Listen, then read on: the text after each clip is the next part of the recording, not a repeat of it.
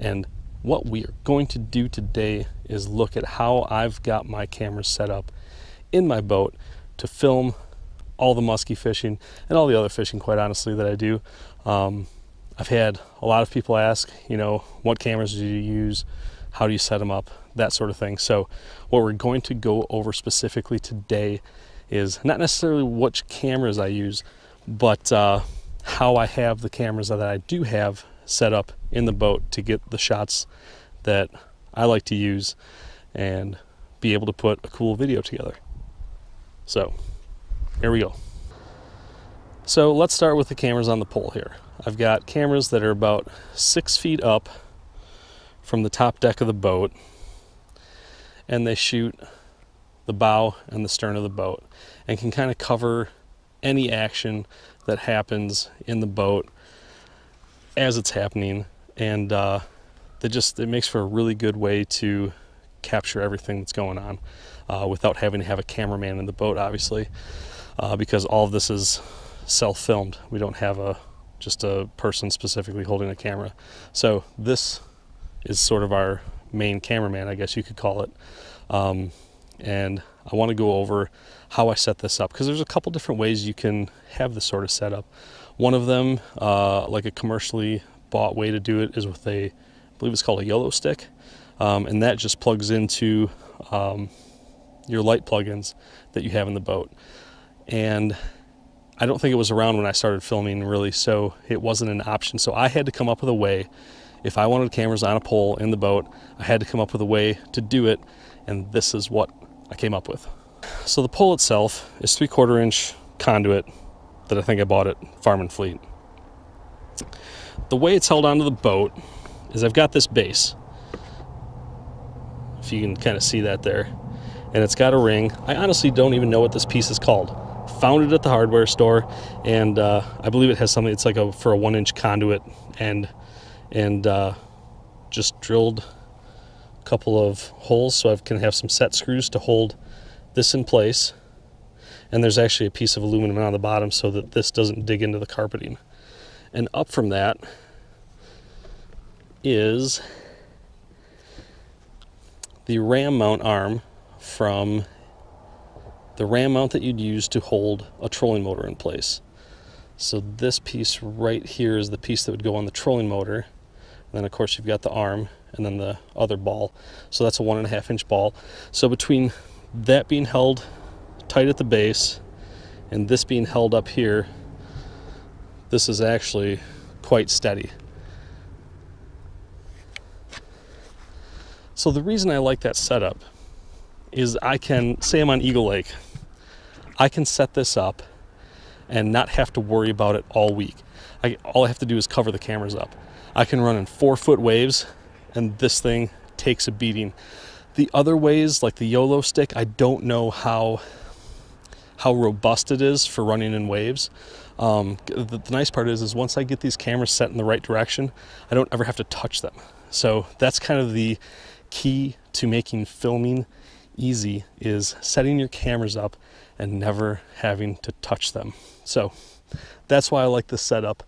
Okay, so you may be wondering how I got this ram mount onto this base. These bases are just tight lock rod holder bases that I've got for when I go out on Lake Michigan. So these are always on the boat.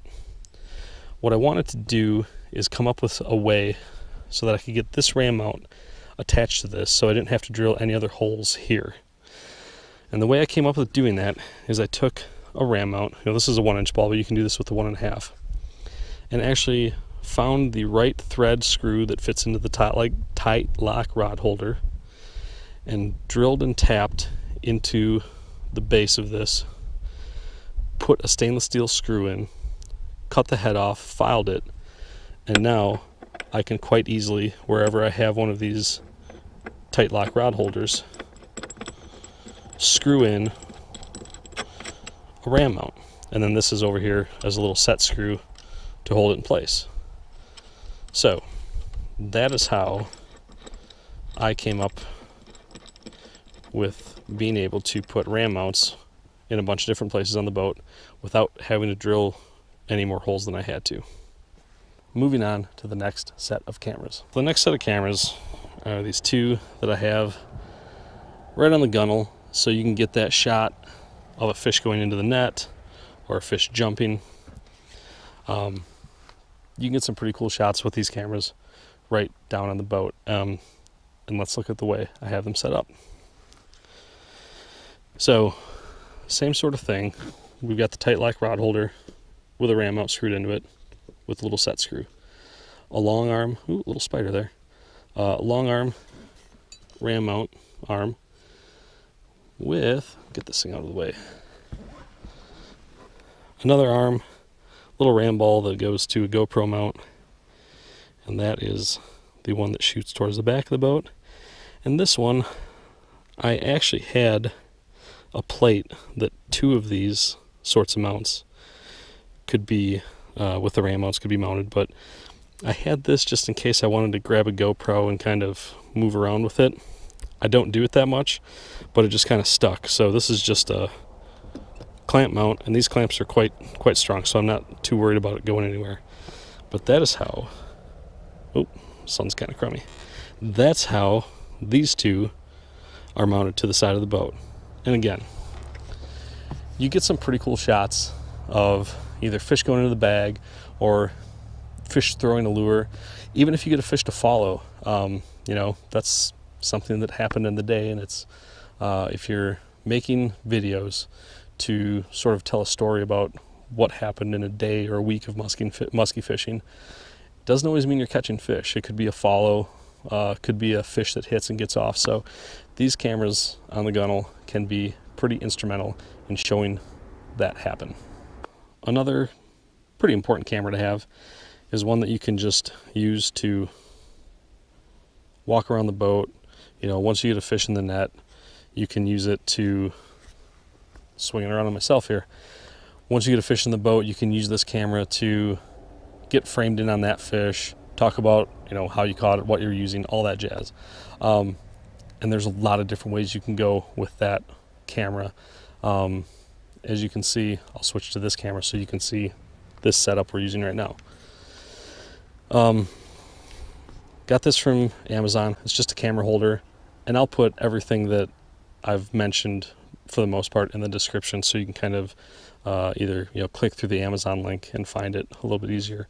But you could use this to hold a DSLR, nice fancy camera. I'm using a Samsung Galaxy 6. This works just fine. You know, and you've got plenty of places to put accessories, a microphone, a light, and it just is nicer, especially when you're working around water, to have something steady to hold on to so you're not dunking your camera in the drink. We don't want that to happen now, do we?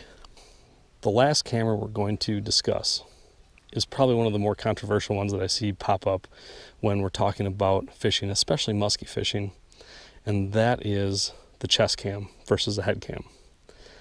I am going to go over the reasons that I prefer wearing a chest cam and give you the advantages, disadvantages for both to the best of my knowledge. Granted, what I'm trying to do is different than from what you might want to do, so maybe a head cam's better, but let's go over the different advantages, disadvantages of each camera setup. A head cam is nice because there's nothing getting in your way. That's the number one complaint about a chest cam, is your hands are in the way, and that's very true. The head cam does a better job of, when you're looking down, of seeing a figure eight follow or a fish miss, something like that. That is the one advantage that I can find of that setup. Disadvantages of a head cam: if you ever want to readjust your hat, your camera's off. If you want to film continuously, you're running a cord up your neck onto the camera. It's doable, but it's not comfortable. I can't stand having the compression of that mount on my head all day. I mean, when you're fishing muskies for 16 hours a day, it's not feasible for me to do that. So those are the reasons I don't use a head cam. And your audio from a head cam is not nearly as good as one that sits right here on your chest.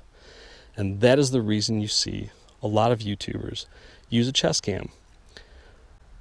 If you're just looking for little clips of action, head cam is fantastic because, like I said, you can see into the water better, you have a higher vantage point, all that. But it's good for about 15 tops, maybe 5, 10, 15 seconds worth of what's going on. The rest of the time, you may not think you're moving your head that much, but you're moving your head that much. I can't stand watching an entire video that is filmed with just a head cam. If anybody out there watches Doug Wegner's videos, he wears a head cam, but he does it the right way, and he just uses those little B-roll shots of action and has some main cameras that have the main footage going on. If you're just using your head cam for little snippets of the action, that's great. If you're trying to make an entire video with just a head cam, it's not pleasant to watch, I don't think. My opinion, yours may differ, but so I guess those are some of the reasons I don't use a head cam. I like the chest cam because, and I mentioned it before, audio.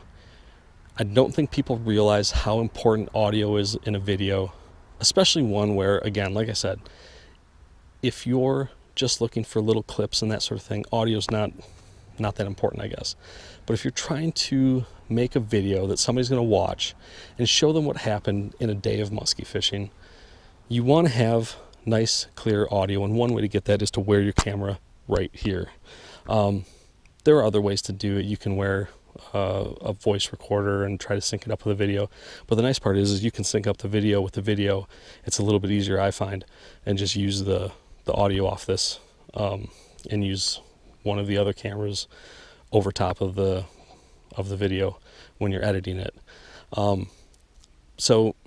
And it's just so much more comfortable, I think. I can wear this setup all day long. Doesn't bother me. I can, let's see, plug myself in. I can run this camera all day long on a loop and not have to worry about doing anything. And plus, it's right here, so I can see it. Head cam, you don't necessarily know which way you're pointed. You can use the GoPro app to, look at your phone, see what your camera's pointed at, but it's just too much hassle as far as I'm concerned. That is why I like using the chest cam. Now, the chest cam I use, it sits up, I don't know if you can see, but it sits up a little bit higher. A lot of them sit down here. That makes a huge difference. I've also gotten into the habit of making sure to try to get my hands out of the way when I figure eight. Doesn't always happen. It's more important to catch the fish than it is to get this video. That's what the other cameras are for, in my boat anyway, is to capture some of that other stuff.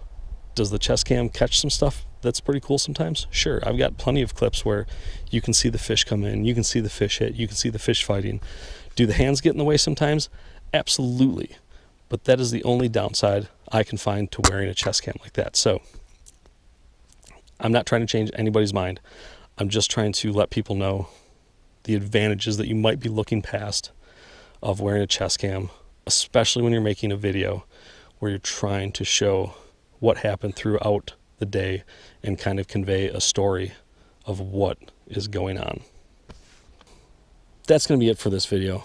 There's so much stuff that we didn't cover. I just wanted to go over the setup that I use in my boat, where the cameras are positioned, how they're positioned there.